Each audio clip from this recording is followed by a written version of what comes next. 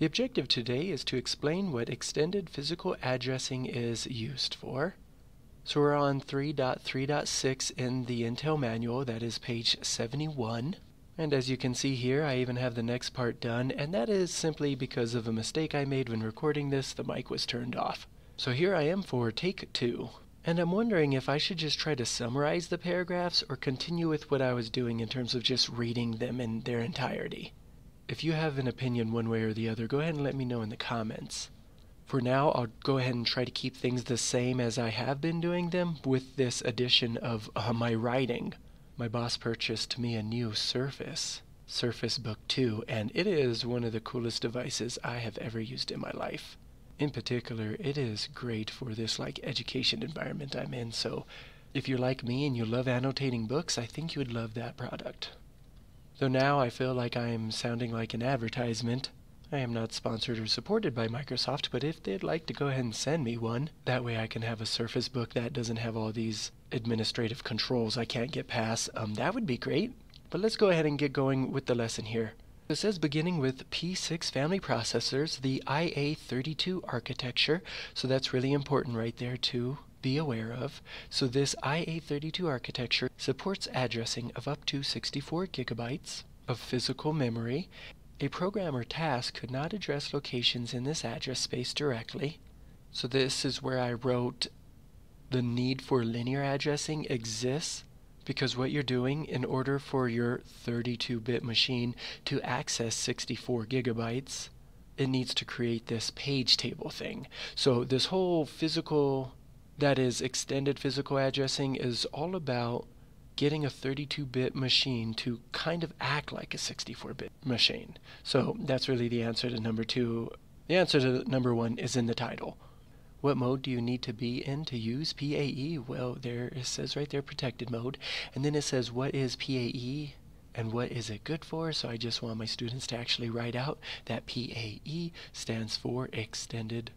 Oh my gosh, I am so dyslexic. Why am I? Wait, I'm not dyslexic. So physical address extension is the same concept, isn't it? Alright, I'll come back to this Wikipedia article in a second, but there it is. It actually says PAE in the description. Okay, so let's get there. Instead, it addresses individual linear address spaces of up to 4 gigabytes that map to 64 gigabyte physical address space through virtual memory management mechanism. Using the mechanism, an operating system can enable a program to switch 4 gigabyte linear address spaces within 64 gigabyte physical address space. So you see there, some of this wording is so difficult to understand. Maybe not for someone smarter than myself, but that's why I was thinking of suggesting we go ahead and just go with some of my summaries of the paragraphs, and therefore I can change the way these lessons are working. Okay, so it goes on to say that the use of extended physical addressing requires the processor to operate in protected mode, and the operating system to provide a virtual memory management system. Okay, so to learn more, you can read 36-bit physical addressing using the PAE paging mechanism. So that's kind of an odd number right there, 36 bits. You could also read in Chapter 3, Protected Mode Memory Management, in this Architecture Software Developers Manual that we're reading. So if you'd forgive me here, these 3 questions actually apply to the next session. So I can go ahead and copy and paste that into there. When I originally created this video, I was going to include this and this, but I'll save address calculations in 64-bit mode for next time. For this time though, let me go ahead and wrap up by just kind of summarizing PAE, and then we'll read from that Wikipedia page just as like a second source of information. But it looks like Intel has just been satisfied with these 2 short paragraphs in order to introduce you to the concept of this extended physical addressing, aka physical address extensions. So, while in protected mode, you can enable this physical address extensions, and what that will mean is your linear addresses are no longer your physical addresses. They are just an address that will go into a page table. I'll show you a picture of that in just one second, but inside this page table, that address will connect with another address, a virtual memory address that is somewhere in the hard drive.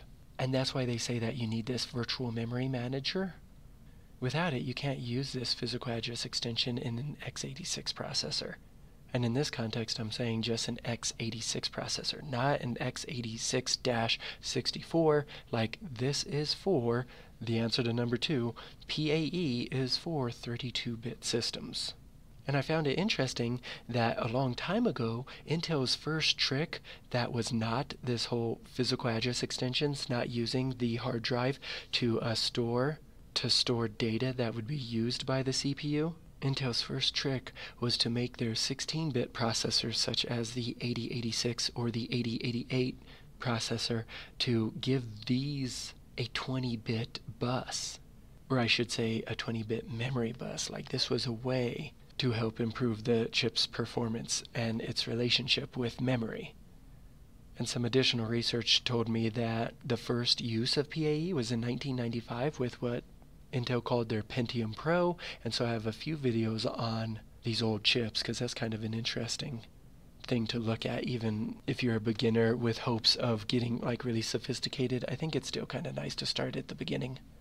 Let's just read through this Wikipedia page and see if I could come up with a couple more questions to help you digest physical address extensions. It says this is sometimes referred to as page address extension.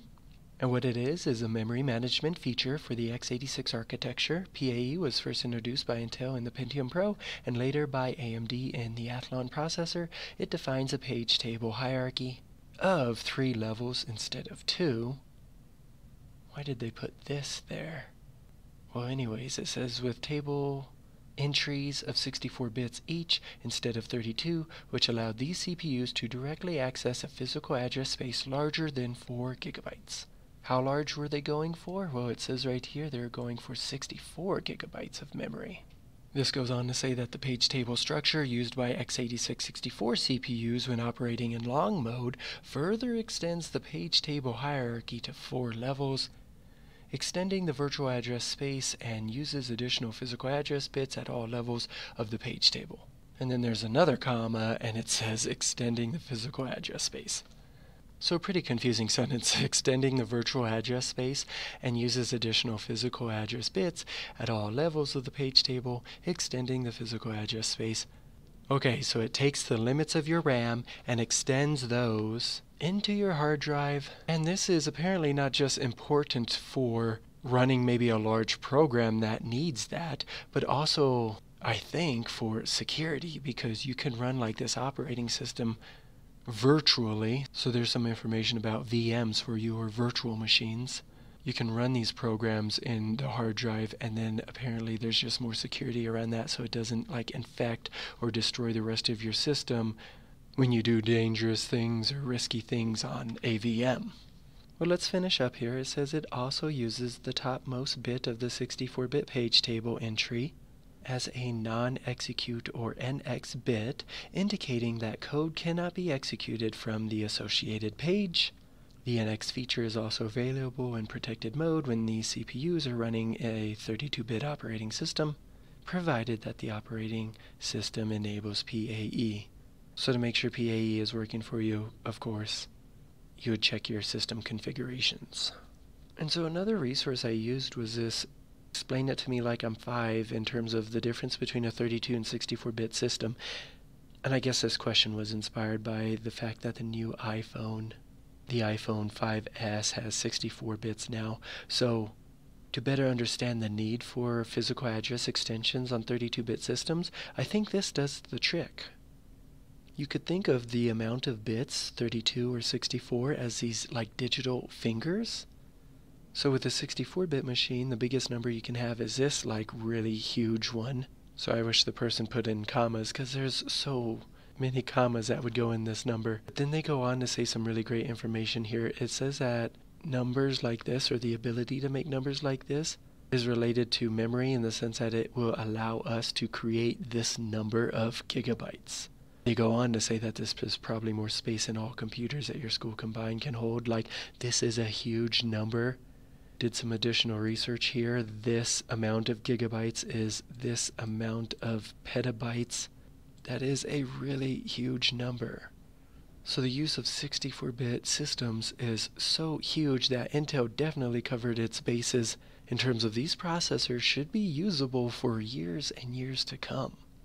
Maybe in only a Star Trek future when we have like replicators and holodecks that are in charge of working with numbers, would we need anything bigger than 64 bits? Now, I think this is a good point the person makes, that these numbers or this amount is useful for scientists using big numbers and useful for your computer to use more RAM.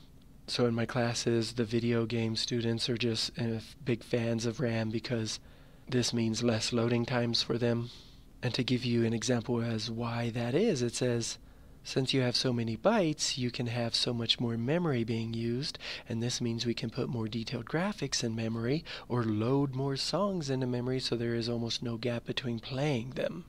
Now that last one, he must mean specifically regarding the iPhone, that you can load a ton of songs there and you wouldn't have to worry about any time in delay. But I think songs or music is the wrong example. I like what he said about graphics and memory. When playing certain games like Skyrim, you may try to go to another part of the map and you have this long loading screen because it's taking the data for that area of the map and it's moving that data into RAM, so that's going to take a while. Well, let's just end with a couple more questions for you to answer. What was a trick Intel used before PAE? The answer is they used a larger memory bus, which was, again, tricky. And just for fun, let's say what processor was the first to use PAE, and we'll end that video on that. Thank you for watching.